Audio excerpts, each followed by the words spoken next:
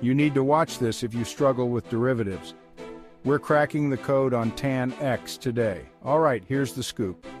The tangent function tan x is actually the sine function divided by the cosine function sin x over cos x. To find the derivative, we need the quotient rule.